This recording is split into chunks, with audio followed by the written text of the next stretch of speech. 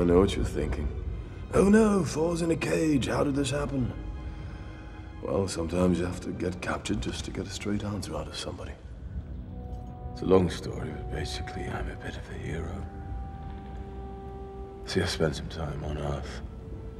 Fought some robots, saved the planet a couple of times. Then I went searching through the cosmos for some magic, colorful Infinity Stone things. Didn't find any. That's when I came across a path of death and destruction, which led me all the way here, into this cage, where I met you.